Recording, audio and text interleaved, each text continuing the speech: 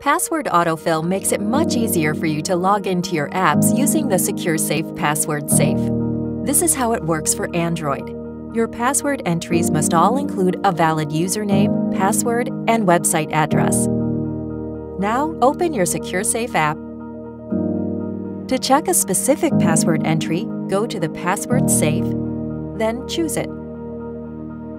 If the URL field is empty, select the edit icon in the upper right-hand corner of your screen and insert the relevant website address. Then tap Save. Finish by going to Settings and making sure you have activated both Fingerprint Login and Login without Internet connection.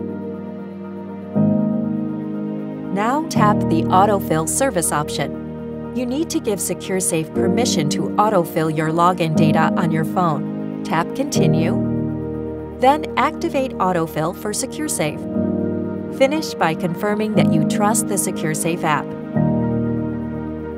Now you can use password autofill when logging into apps. Next, we will show you how.